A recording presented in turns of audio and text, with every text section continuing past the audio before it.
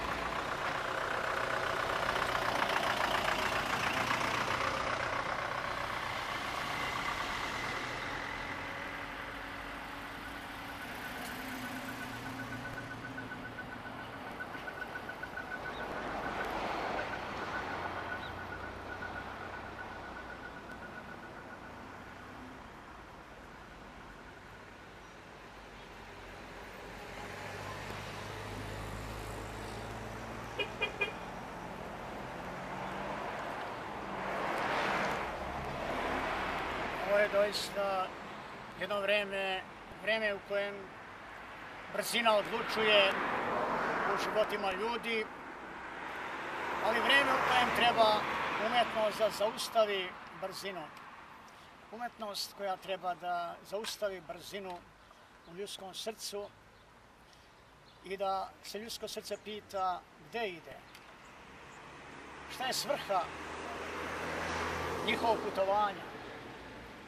Apokaliptično slikarstvo kao posljednja slikarska stanica, verujem, ima odgovor za to.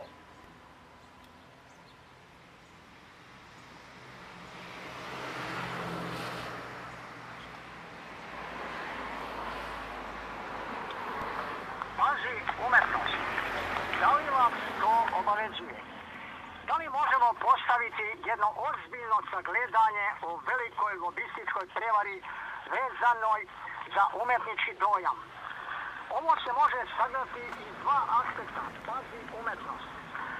Jedan aspekt je lobistički, koji ide na blef propagandu da primijetimo njihov izvrnuti dojam o umetnosti, dok drugi aspekt je da primijetimo da je umetnost negdje drugdje.